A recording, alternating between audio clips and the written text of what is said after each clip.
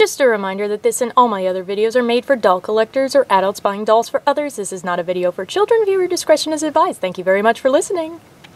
Hello Internet! My name is Kelsey, and welcome back to my closet. So it's another day of Monster High pictures. Not only have we finally gotten pictures of Abby and Claude in their signature looks, but we have updates for the Monster Ball as well as the Lagoona hair play doll. So let's not waste any more time with the intro, let's just get right in. So firstly, let's have a look at Abby and Claude. Now obviously, Abby is the stronger doll here, and that tends to usually be the case for girl dolls, but I just love all the icy colors and wintry vibes, the big fur stole, it gives her an extra monstery look, she's got tinsel in her hair. I really love the earring that she has too, the little cuff combined with the crystal dangling down, the way that her nose is purple. She's really cool, no pun intended. The only thing I worry about is the possibility that her hair is going to be poly, given the color scheme that it is and having the tinsel in it and everything. And since we've had a couple of G3 Monster High dolls with poly rather than saran, of course that's hard to tell in pictures. It looks nice in the stock images, but we won't really know until we're actually able to feel it. But she's really cute. Claude,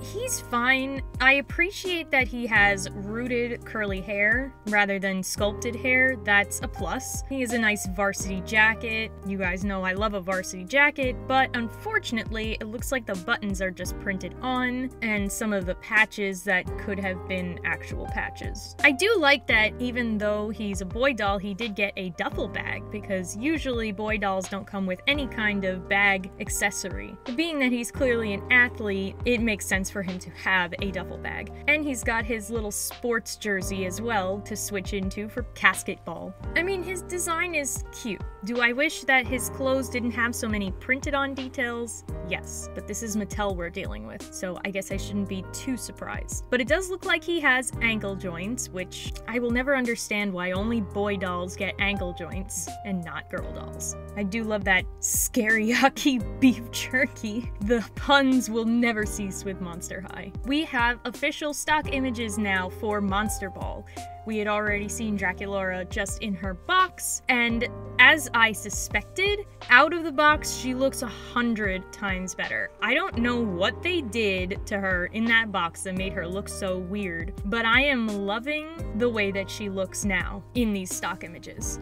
And I had a feeling I would. Even though it's not a very Victorian style of dress, she still has an old school vibe with the big voluminous hairstyle that she has. The giant bow is so campy but cute, and I love the extra intense makeup on her. She is so much prettier out of the box, thank goodness. But now we can also look at the rest of the ghouls, and as I had hoped, Claudine is wearing a tuxedo, or a suit, a pantsuit, I guess we could say, because she doesn't really have the tuxedo bib or the coattails. But she does have a bow tie. And they even added just a little bit of tinsel into her hair, but it looks like it doesn't continue down into the main part of her hair, which I'm sure a lot of people are going to appreciate because it's so difficult to deal with tinsel, even though I think it looks really pretty. And I love the gold reflective one that they chose.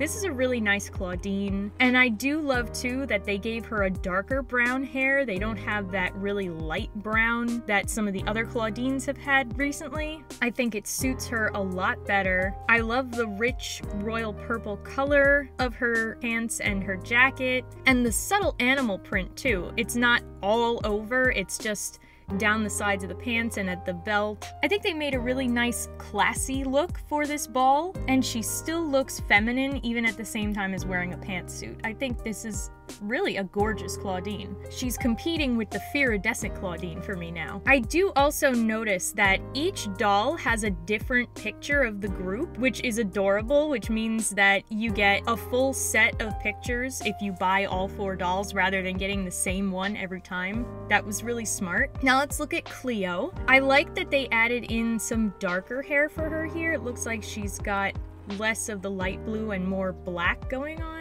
The headdress, as I had expected, is a humongous Queen of the Nile moment. She's got some really pretty jewelry. I love the black tulle on her outfit with the little silver sparkles. The whole look is very night sky. Her shoes aren't the most exciting, although it looks like she has little coiled snakes for heels. She's got like a Jafar snake staff thing going on, so that's kind of fun. She is very, very pretty, and they brought her lip ring back too, which is great. And then we have Lagoona. Now, I do like her hairstyle. I like the big curls that they gave her and that tail fin hairpiece, or is it supposed to be like a sea flower of some kind? She's got the cute octopus earrings, and then the Davy Jones mustache thing for the photo booth. That's hilarious. But the dress is not exactly what I was hoping. It's not a full mermaid style, but I wish that they had used a more salmon-y pink rather than this vibrant hot pink. I think that would have gone a little bit better into the undersea theme of her, but her jewelry pieces are really fun. She's got a tentacle necklace, she's got the flowers on her shoes again to call back to her hairpiece. If only they had chosen more of a salmon color for the ruffles on her dress, I think she would have been 100 times better. But overall, I think the line is really adorable. I love all of their little party accessories, that each person brings a different one, that each one has a different picture of the group. I love that they gave Claudine pants in a line where you would expect everyone to be wearing dresses. It's calling back a lot to Sweet 1600, and I really appreciate that reference, even though I wasn't into Monster High back in the day when that was actually out. But then we have leaks of this Lagoona, and I think she would have been more suited to be the Monster Ball Lagoona. She's wearing a full-length dress, or at least a really long skirt with a top. She has longer hair and fancier accessories and shoes. I love the shoes that are all coral up the legs. This is supposedly the hairplay Lagoona, and that makes sense since the hair is extra long and it's not intricately styled so that it's easier to play with the hair accessories. But it's odd that they gave her such a formal outfit for just a hairplay doll. But still, I do really like this dress. I love the jellyfish pattern. The seahorse earrings are cute, and again, the shoes, they're some of my favorites. They even cut the tulle at the bottom layer of the dress into kind of jellyfish tentacles. I'm really excited to see what other hairplay accessories that she comes with. And anyway, guys, that's everything that I wanted to touch on. I know it wasn't a very long video this time, but we haven't had tons and tons of leaks lately. So let me know what you think of all these new Monster High dolls. Let me know who you're looking forward to getting. Thanks so much for watching the video. If you like it, give it a thumbs up, subscribe to the channel, share the video with your friends, and until next time, bye!